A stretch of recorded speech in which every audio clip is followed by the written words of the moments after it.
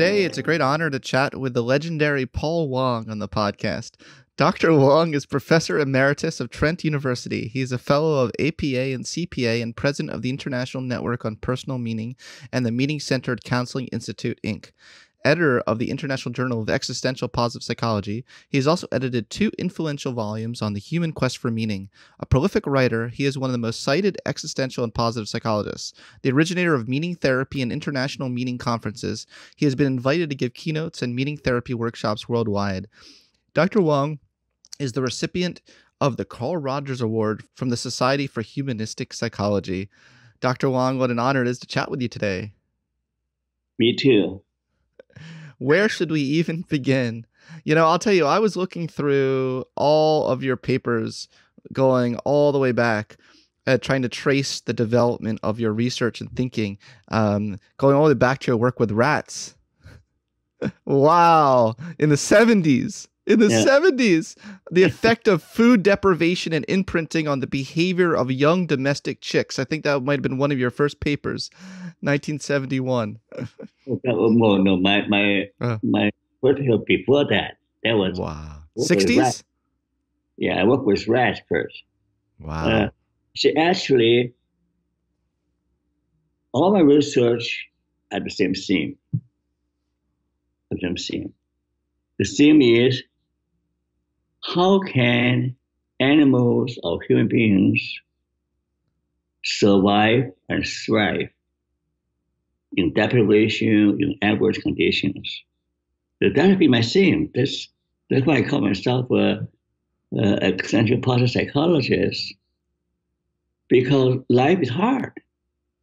Life is hard for all animals. Survival of the fittest. You're not strong, you got eaten. You either eat or be eaten. So that has been my question. How can we survive and thrive in the face of threat, obstacles, danger? So that is not just a philosophical question, because when I was born, Japan invaded China. You know, we grew up with a window tape with paper strips, so that would not be shattered. And we at night we use a little oil lantern, cannot turn on the light. When I was 4 years old, Japan with Japanese soldiers with guns came to a house, wanted to take over the house. So we can all move out. So I was shipped to, all the children were shipped to different families. So I was shipped to a remote relative. So they put me in the basement full of lights and darkness. And I was spent nights there, you know, with my whole body beaten by bugs. So therefore, you know, and then we escaped to Hong Kong as refugee. So that's why I say, well, listening to all the positive psychologists talk about life in neutral and positive territories. I say not me, because most of my life is in negative territory. So where were you born? Wait, let's back up a second. Where were you born? In what year? 1937 in Tianjin. Wow. And so where did you go to college? I went to a college in Carleton University. Okay. I came to Canada to study. At Calgary. Yeah. Carleton University. Oh, okay. In Canada. In Ottawa, yeah. And then you have PA for my PhD. Yeah. Okay, and then at what point did you get interested in psychology? I was in psychology when I was a little kid. You know, I always wondered why people do things that way. Why people say that? You know, when I was 8 years old, I was worried about, you know, what happened to me. You know, my parents died when I was young, who looked after me. And what happened when I died? So I was wrestling with the issue of death when I was 8 or 9 years old. Wow. Wow. So I was born a sad philosopher. Yeah. So you were you interested in the existential philosophers? Yeah, of course. Then Yeah. I read all the, you know, in my teens, I read all the existential books. Yeah. Yeah. And it's what's really interesting about you is that you predate the field of positive psychology by quite a bit. I mean, I was looking back, you came up with the perceived well-being scale in 1984, the year Michael Jackson won the Grammy. I think one of his first careers. Tell me about that. I did a long story with me and Marty. Okay, we actually started about the same time. See, when he was doing research on helplessness, Right. I was doing research both with animals. I was doing research with learned optimism, Yeah. learned courage. Okay, Yeah. so I wrote to him. I said, "Hey, Marty," I say, I don't think that animals can become helpless so readily, because if they become helpless after some exposure to non-contingent presentation, they will not have survived. I say, your animal, your dog, has already been reduced to the helpless state through incarceration. I say, I bet you anything, those street dogs, they will not be so easily reduced to helplessness. Hmm. So later on, research showed that that's right. Okay? A wild dog would not become helpless so soon. And also, I say that human beings are supposed to, I feel, non-contingent reinforcement become helpless. Well, that's silly. Nobody can graduate to become helpless.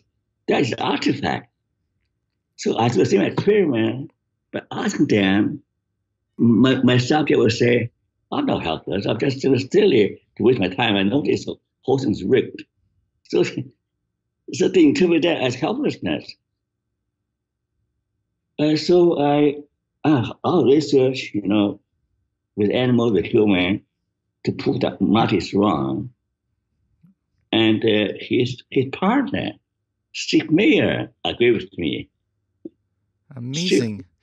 Wait, so you contacted Marty in the 80s? In the 60s. Well, you said email, so I don't think email existed then, but you wrote him letters.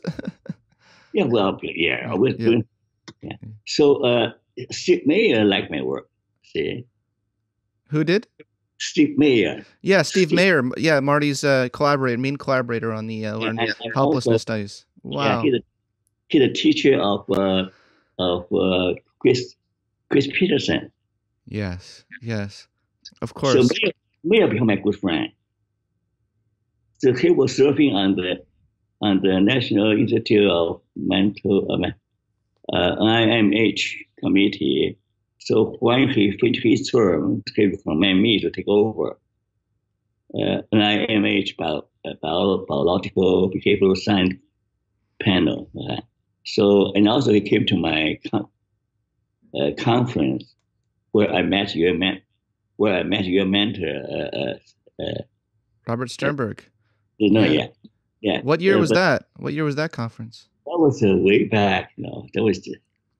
But anyway, so Steve Mayer came to my conference, came to my symposium on helplessness, doing interpretation of helplessness. But anyway, so because I do not agree with Marty, so people disagree because we are doing findings, right? So for some reason, he got married with me. I don't know what. He what? Say it again. He got married with me. He got mad at you for doing what exactly? Because we're questioning his. But then he ended up creating a whole field based on it. But then he created a whole field based on it. Yes, I started. my animal research, that I actually talked to Skinner. I You said, talked to B.F. Skinner. yeah, I talked to Skinner. Yeah, I actually corresponded with him, had lunch with him. So I talked to Skinner. I said, Skinner, your open conditioning is just the first level, the higher level of open conditioning, because animals can learn rules that govern the first level. So I took the data. He agreed with me, but he died. Wow.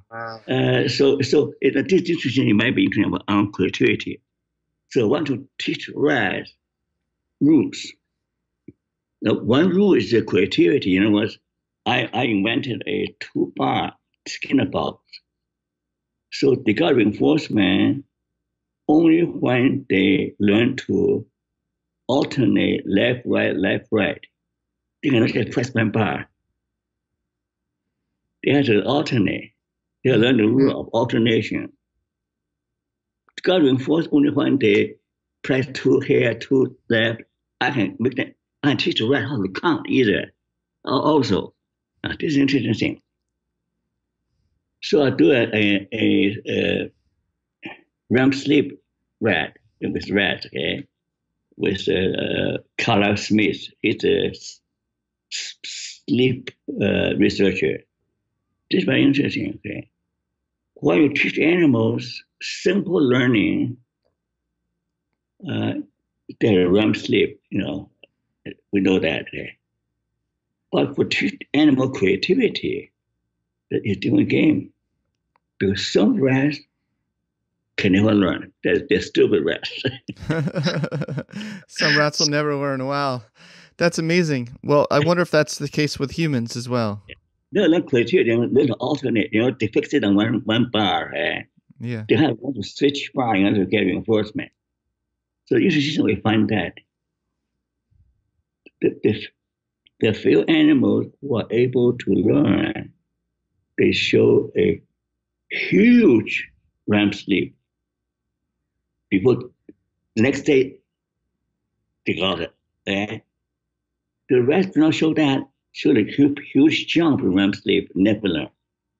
So it's somehow their brain, their little rat brain, wow, had this insight, It's not having had the rule there, so they're able to learn a higher order thing. I see. Yeah, I also able to teach animals to learn present bar that can increase the efficiency of reinforcement on the bar. So higher order. The Skinner never got to study that. That's amazing. When did you do those studies? Was that early on in your career? That was in the late 60s. Wow. Wow. And also I also challenged Rotter. I challenged everybody. The locus of control guy? The locus of control guy? Wow. I said, Rotter, you're all wrong. How so?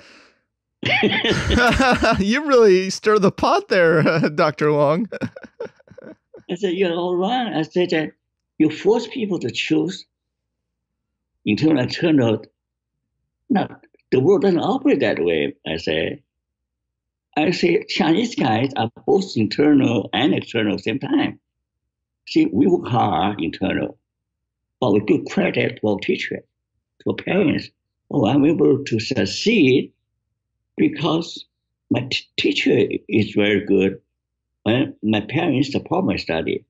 So we're able to so that's why they can understand why Chinese people, they don't know how to figure it out, how they cannot measure it.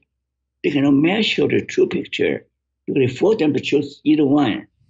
So I developed internal, external as 2 independent dimensions. So lo and behold, Chinese guys are both high in internal and external dimension. So I said that should be applied to all research, that most variables are not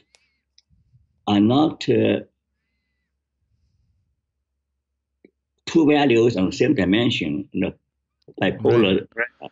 They're two independent. dimensions. Yeah. So that can change the whole field of measurement. When you have two independent dimensions, then you have a lot more space, creativity, allow for maximum cognitive flexibility. Right? Very Like interesting. that. Later on, after me, the guy in Michigan with the Chinese professor Pan, P-U-N-G, they say, oh, Chinese people are more flexible cognitively. They see things as differently. I found that a long time ago. If they never, still, I'm in Canada, nobody pay attention to my research. So that's why you invited me. I said, well, that's an opportunity for me to share my ideas. Yeah. Because people don't take Canada seriously. They don't? They don't take Canada serious because everything in America, right? I do. My best friend lives in Canada. Oh, that you're different. That's why you invited me. That's why I'm grateful to you, right? Okay. There's a lot going on here right now. A lot that you're talking about. But I'm doing everything, trying to find out what's going on. See? Yeah. So my thinking is different from people in the West because my training is different, right? Yeah. In Chinese, when I was a kid, my parents taught me, you got to work hard, right? You got to work hard. The top people work the hardest, okay? There was a Chinese saying that you will do until suffering in young age, you never succeed in life. So that idea ingrained in my mind. You do work until suffering, and do work hard, you'll never amount to anything. Mm. So that's why when I see that now American young people want to easy life, they can success easily without sacrifice, without suffering. I say, oh, that's not real life. So now, pandemic, people can realize now, life is difficult with pandemic, with lockdown. People got unemployed, bankrupt, got sick. So now they have dosage of reality. Their life is hard. So I say life is hard. Do you know that those positive psychologists say I'm unscientific, I'm too pessimistic. I got criticized for years by positive psychologists. Hey everyone, I'm excited to announce that the 8-week online Transcend course is back. This iteration of the course, which will run from September 5th to October 24th of this year, will use science to help you live a more fulfilling, meaningful, creative, and self-actualized life. There will be limited slots available, so save your spot as soon as possible.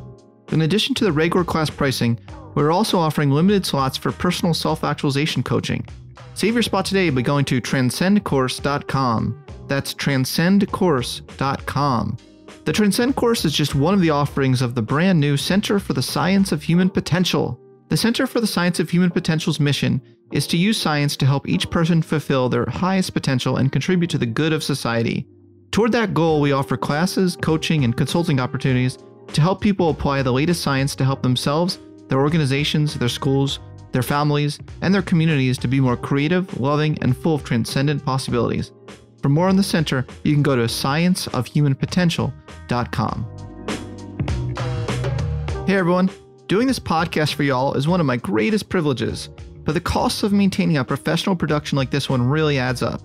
I'm grateful to today's sponsors who help fund the show, but if you'd prefer a completely ad-free experience, you can join us at patreon.com/psychpodcast.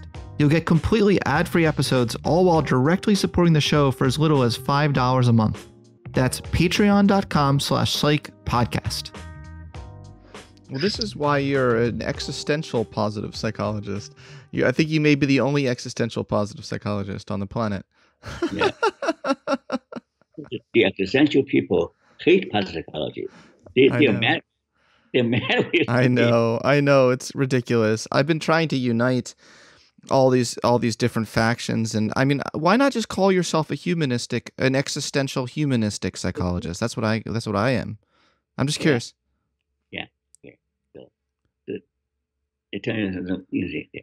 So you're amazing because you call yourself human psychologist, and yet the positive psychology people embrace you. But the rest of humanistic psychology, positive psychology don't have nothing to do with them. It's a shame. It's a real shame. I've been trying to change that. Yeah. Because Kirk Schneider. Yes, I love Kirk Schneider. Kirk Schneider and I trying to set up a special issue of American psychologists and have a dialogue with Marty and Jonathan Haidt. And so, it never come to fruition. They will not. So it'd be nice to have a dialogue. They don't believe in dialogue. I don't know why. Well, Jonathan Haidt definitely believes in dialogue. It's his whole thing. Can't agree, but anyways, it never come to fruition. Okay? That's a shame. Yeah. So even now, I write to positive psychology people like this girl about Greek. What's this guy?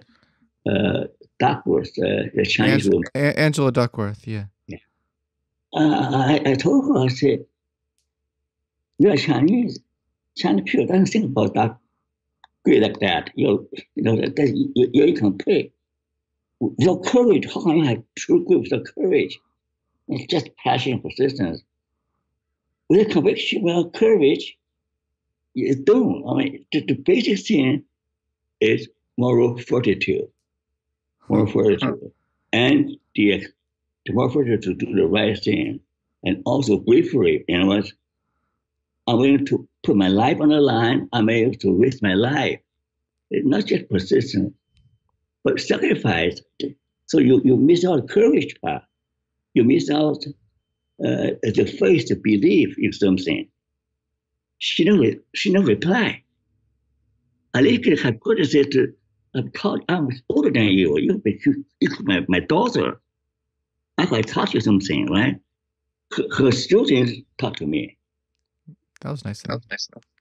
But she never replied me. This is not a good researcher. Well, she's very busy. She's a very busy human. Maybe it wasn't personal. And for the sake of science, you another senior researcher or discuss with you on a measure that you're passionate about. At least you should discuss. He ignored me. I wrote her 2 or 3 times. Sorry, who was that? Who are you talking about? Angela Duckworth. Oh, I'm sorry. You said he, so I was confused. Do you mean she? Yeah. She. Yeah, she. It's okay. Yeah. So, I hear your frustration. I hear that you are frustrated. In 2020, you wrote an article called "The Unheard Cry of a Successful Asian Psychologist." That was the title of your article. What is the unheard cry exactly? If you could, I give you the microphone right now. What exactly is it? Is that so? Not only people do not want. I mean, the real famous people like Skinner and they'll talk to me, but for some reason, the positive psychology people, this tribal mentality, they don't want to talk to people who questions their simplicity. Okay, so do not talk to me. Okay, and I got criticized. One time, I applied for a grant for Templeton for my conference. One reviewer who is psychology said that suffering has nothing to do with psychology. Reject my grant. Oh, that's unfortunate. But I fought back. I said, suffering has nothing to do with psychology. Suffering is the basis of psychology. So I won the case. I become a man. Okay, but I'm saying that at every turn, I got this particular people slap me, that reject me left and right. Continuing every step of the way, they are rejecting. Well, let's talk about your research, because let's focus on the positive. Let's not focus on your suffering. No, I'm joking. That was a joke. But let's talk a little bit about, what's awesome about your research. You tried to create something called PP 2.0. Positive Psychology 2.0. And I just want to read a quote of yours. You said, PP 2.0 is concerned with how to bring out the best in individuals and society through dialectical principles of yin and yang in spite and because of the dark side of human existence. Now, look, I love it. I mean, I discovered your work through a textbook that I was reading to prepare for my positive psychology course I was teaching at Penn. There was an introduction to positive psychology textbook where you were featured heavily in it. So first of all, the whole field's not against you, just so you know. I mean, you were in this whole textbook. You were featured, and I really liked your work. I really liked your work when I saw that. So if you could just elaborate a little bit on PP 2.0, that'd be great. Okay. This is very simple. Okay. I've been saying again and again, but nobody listens. So I'm saying that it's impossible to have physical health without have the virus under control. We know that now, right? Yeah. I think how healthy you are. You think you're immune? No. Everybody can get sick, okay? So to get physically healthy, you need to have immunization. You need to protect your body against injury, against toxins. The same logic applies to mental health. You have positive mental health or happiness. You have to protect the mind against trauma, childhood trauma, against toxic relationships, against toxic positivity, against toxic emotions. So therefore, positive psychology 2.0 said that just simply focus on the positive is unrealistic. Not only unrealistic, it's harmful because I have so many clients are miserable because they want happiness and they can't get it. Right. They're miserable. Yeah. So this single-minded focus on positivity actually create people who are frustrated, or depressed, or anxious. True positivity is like light shining in the darkness. True positivity must take into account the misery index in the world, the conditions, the world conditions, poverty, war, climate change, as well as the dark side. That's why when I wrote that paper, I said, wow, this dark side, light side, that's great research. Oh, it's from Penn State. I said, oh. I said, Marty must have a reverse experience, allow this kind of research. That is the dark side, light side. So I always tell people, you can't be happy if you don't know how to get along with your dark twin. Everybody has evil twin. Okay? Sorry, say that again. Everybody has an evil twin. An evil what? Twins. Twins. Twins, yeah, twins. They're good. Two sides of them. There are two sides. I mean, twins. Twins. Oh, twins. Do you think everyone has an evil side to them though? Like, evil's a pretty strong word. Dark side. Dark side. Yeah. Your bright side and dark side. You have the golden shadow, your dark shadow. Yeah. How you understand? So that's why I'm very excited about your research. I said, I wish that Scott would go one step further, not study them as separate with separate correlates, but somehow to see how different people treat these two parts of them differently. Those people are able to transcend and integrate. Yes. They had more mental health, better mental health than people who fighting with a divided self, polarized mind, fighting within themselves. Those guys deny the dark side will have worse life.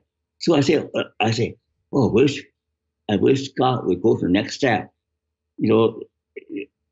Through the second wave psychology asks for a completely different research strategy.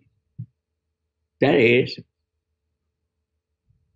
when you investigate any positive variable or do any possible intervention, you have to factor in a covariant of the dark side, the existential side. So that will give you a better picture, because people study past emotion, negative emotion, but they issue it separately. Here's a question, a purple question. When you want to the dark side and the bright side, the two sides are either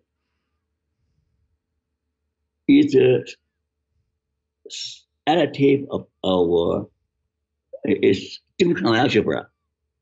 See, in the old days, Atkinson, the achievement motivation, saying that the net achievement is equal to approach minus avoidance.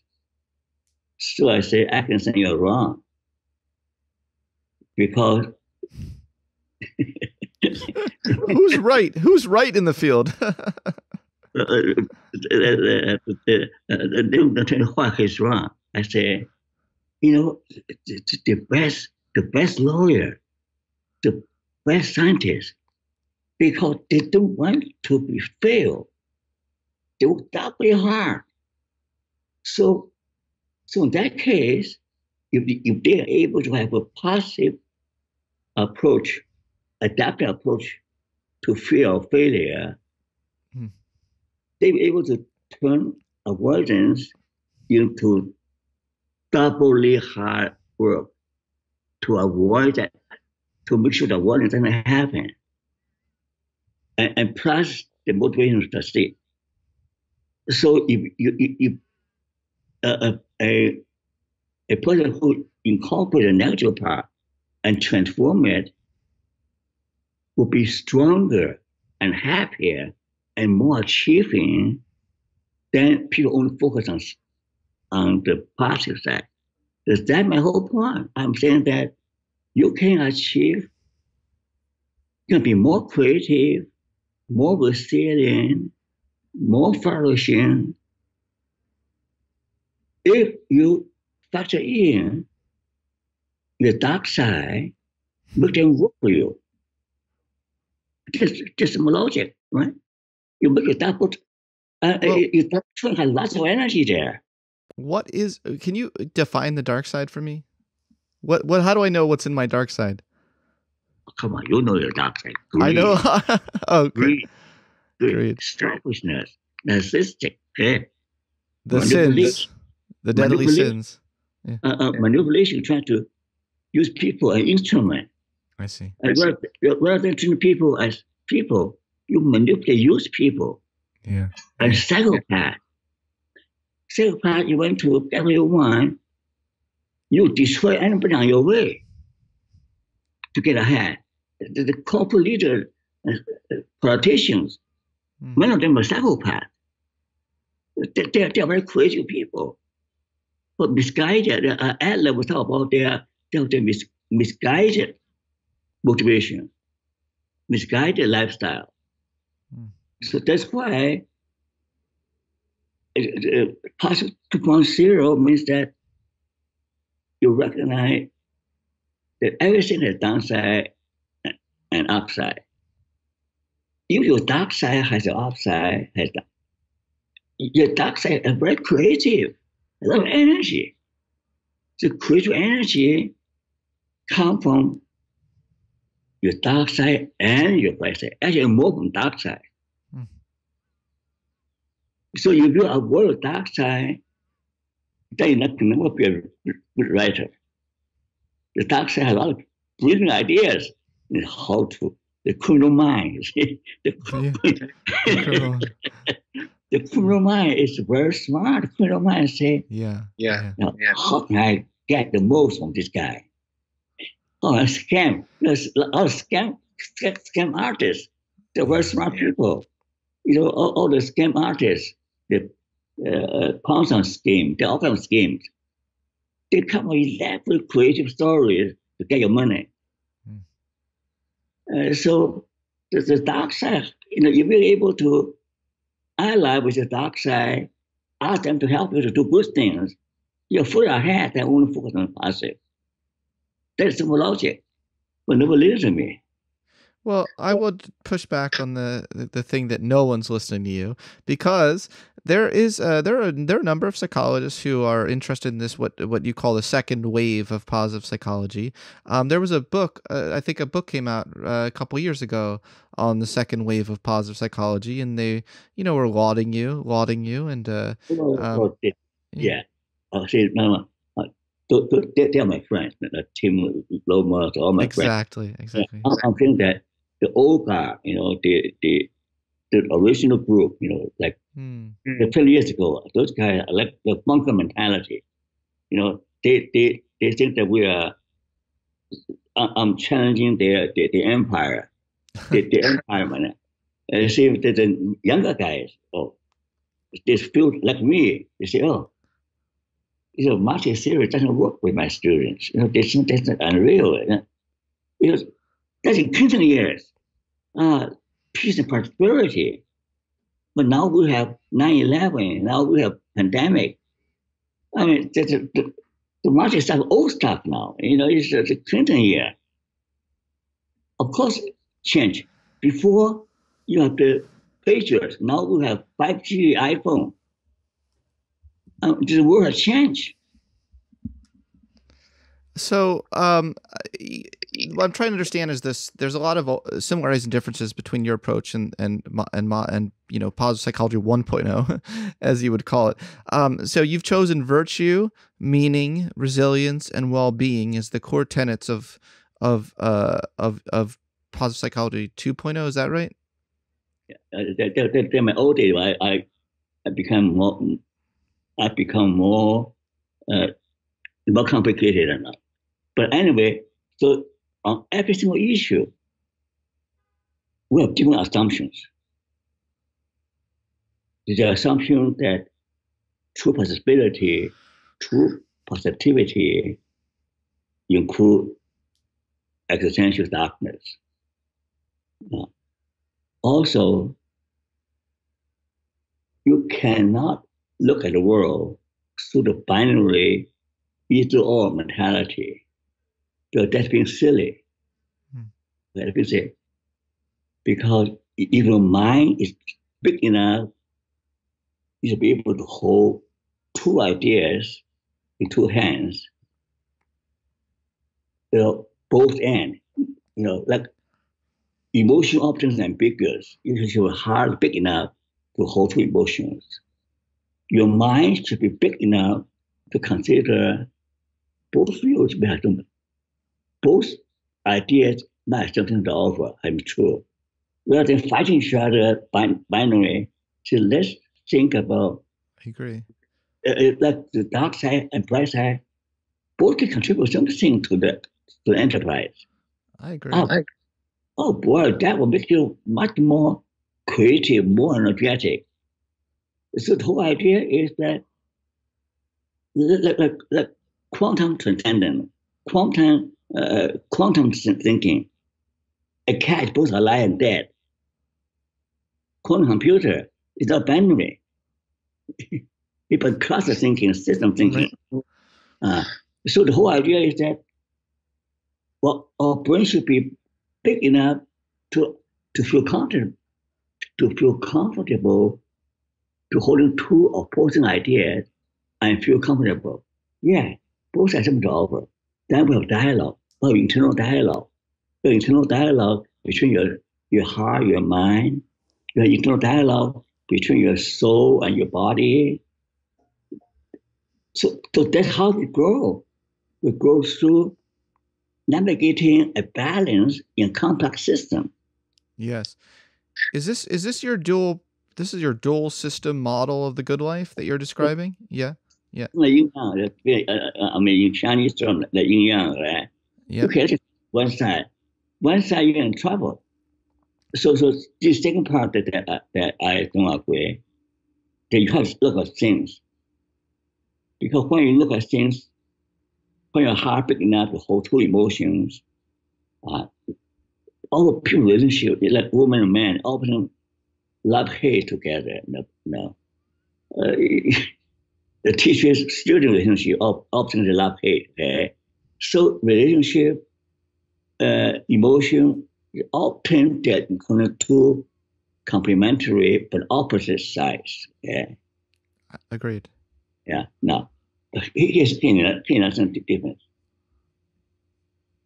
So we talk about you got to involve in the dark part. You have to see things paradoxically. The third thing is that to self is not good. Psychology in the 60s, self-psychology. Self-psychology only takes you so far because my friend David Beckham say, it's not just agency, they're also community. Yep. But I also talk about the spirituality because behind the two agency and communion, the spirituality is a tripartite model. The holistic approach to human being is that human being has a spiritual dimension. And more importantly, we are not isolated individuals closed in skins. We are all part of a human network. Okay? Yeah. Now, so therefore, a psychologist simply builds on I, as an agent, as a self-contained, sufficient individual, that will result to what the guy called years ago, American psychologist called the empty self. The empty self occurs is because there's too much focus on self and ignore the community, social values at the top of social interest, the value of community, a neighborhood, and spiritual value. Sometimes, Jordan Peterson called about religious instinct. I mean, I call that a spiritual instinct. Yeah. You study culture. I say that Voltaire said that if you know God, you have to create God. Because in this horrible world, we can't survive without God. So I told many of my clients, they're from China, they don't believe in God. I say, I try to help you with all the psychology techniques that I know. You just can't beat addiction. You better ask God to help you. I say, you have to pray as if there's a God. Because currently speaking, I try everything. You still cannot break the addiction or this habit, bad habit. I said, sorry, I can't help you anymore. I can only pray for you. You can pray for yourself. This is how I become Christian. I don't believe in God. Well, that's way. So I pray, something happened. I pray, something happened. Wow, I say, bro, that's magic. Magic. I said, now I can help you. So therefore, when people discard spiritual values, Judeo-Christian values, the whole Western civilization is in danger. They are no match to the Eastern civilization. The discipline, the hard work, the creativity. The Western civilization is no match to the Asian civilization. Without what makes us strong is Judeo-Christian value of assign intrinsic value to individual life. Every individual matters. So that is the biggest contribution, and also the Western value talk about the importance of granting grace to people, forgiveness. Forgiveness is a big field. Okay, that's a big one. Forgiveness is a big one. Without forgiveness, there's no relationship. Okay, it's also a negative part together. See, without forgiveness, there's not possible to maintain a relationship. You have to forgive the bad stuff. You see, so in everything, there's one thing that person in order for us to flourish, we have to factor in not just agency, but community. We have to. So I've been doing a meetup group, trying to create community for years. Really accept community and spirituality. This world is the universe is full of wonders and mysteries. We don't know what black matter is. We don't know what dark hole is. We don't know what kind of power makes all the galaxies, all the stars moving in the orbit orderly. Okay? We don't know. They have something beyond our thinking. Call it God or call it cosmos, whatever we call it. So when you're in trouble, the idea that there's an unknown superpower can provide help is such a consolation. Give us such hope. That's why I said tragic optimism. Tragic optimism is based on faith. Then all things fail. You are a miner buried 3 miles underground.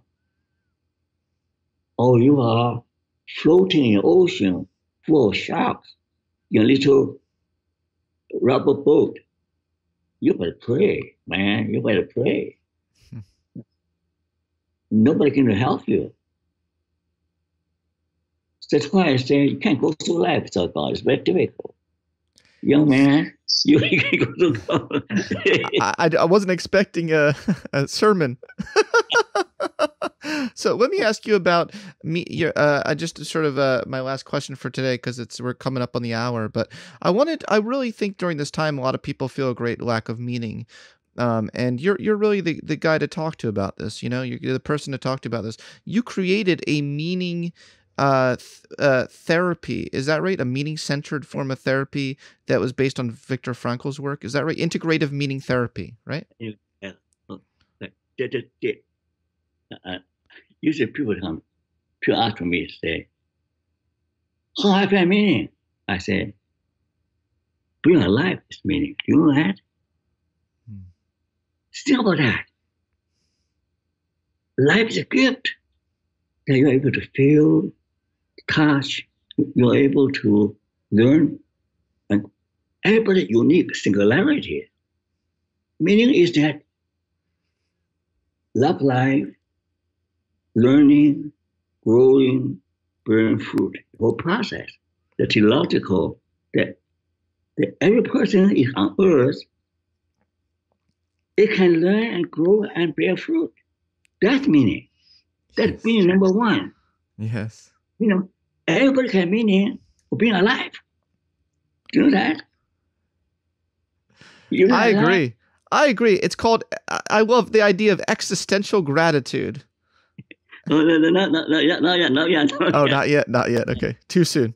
So this first lesson I tell them, share with them. But today you're able to. I mean, many people are sick. Many people can walk. Now you're able to walk around. You're able to learn things. Wow, what a privilege. What a privilege. Think about that. If you have a sense, just think about life itself is a miracle. That you're part of a miracle. That being alive is a source of meaning. Okay? The second thing. You're alive, not only you're able to create, Frankel called that creative value. That the brain is a marvelous machine. You can, the little kids draw nice pictures. You can create music, create art. Another little son is very scientific, able to create things, okay? Computer. Wow, that's amazing. Creativity is meaning. You create something with your life, with your effort. That is so much joy, so much richness. Creative meaning. Yes. Life itself meaning, creativity meaning. And Yalom, well, you know Yalom. Yalom said that, oh, life is horrible, so painful. But creativity, you're able to create something with your life. That is, he said he wished he had my faith, but he couldn't because his scientific thinking. He cannot believe in God. He admires that I have faith. But I said, but you have creativity. Okay? So we joke around about that. But anyway, so creativity, one more thing, you not only can create things, but you're able to savor and appreciate all the beauties around you. Look, the sunset, sunrise, and the leaves change color over the season. I smell the fresh air, and look at children play, and listen to beautiful music. Wow, we're living in a wonderful world. Yes. Even during wartime, we were able to put our hands against an wall with a shadow that way, playing games. There's so many things to enjoy. Even some countries to be depressed, I say, shame on you. Shame on you. You don't know how to appreciate all the things you already have. The mindfulness is about open your eyes to say, look, there are lots of wonders around this world. Life is beautiful. You know, garbage can is beautiful. The artist can make a beautiful painting. Suffering can be beautiful. Is that what you're saying? Suffering is beautiful because it's cool to be sad. It's cruel to be sad? It's cool to be sad. It's cool. It's cool. It's cool. To be sad. Yes, I'm a sad philosopher. It's better than a happy pig. A sad philosopher means your life is depth. A happy pig is shallow. Nobody wants to be shallow. You want a meaningful life, it's a deep life. See, another way to look at it. Your meaningful life, don't go for shallow life. Eat, drink, and be merry. That's a shallow life. Be a sad philosopher. Join my club. Do you say tribe? Do you say join my tribe? Is that what you said? It's join my club to be sad. Say it again. Join my club. Join my club. Join my club. Yeah. So I really like I really like that idea of depths of meaning. You know, the 1987 paper you wrote with your colleague. Yeah, depths of meaning. Yeah. But let me continue the sort of meaning. Okay? The creativity and experiential. Okay. Now, one could also say the defining attitude. That means courage. If you then, let's say you come to camp, you can't work, you can't enjoy things, but at least you dare to rebel against your fate. Yes. You can kill my body, but you cannot destroy my soul. Okay, I will walk into my gas chamber with prayer in my heart, praise on my lips. I die with dignity. I choose to die with dignity, with my With what human on your lips? With what on your lips? a song in my lips, praising God, Praise? praising Praising God God. Gotcha. Okay. in my lips. Okay, in my heart, in my prayer, in my heart. Okay. I praise the Lord. Okay, praise the Lord. So I'm saying that he said that, and all Existential psychologists said that as a human being, our job is to rebel against fate, rebel against all the deterministic forces, is to rebel against all the determining forces.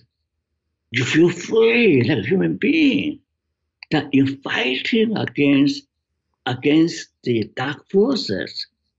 You're alive. So therefore, you enjoy.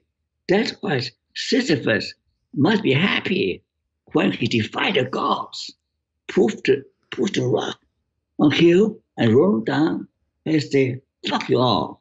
I will continue to pull. I enjoy my strength gets stronger. I will not roll over and die. Yeah. Defiance is happiness. Wow. Dr. Wong, please don't change.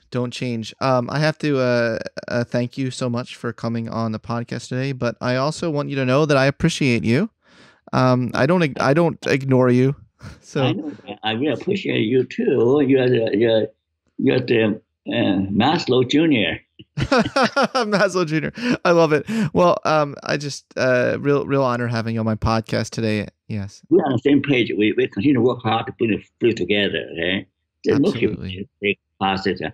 We're all the same. We're all human beings. Okay? Exactly. Yeah, so those labels divide. Okay? Labels divide. I agree. So so I don't know how to call myself. I call myself Existential Psychology because I'm dealing with existential issues. Yeah. But also very positive. I believe in a better future. And I believe that people can change.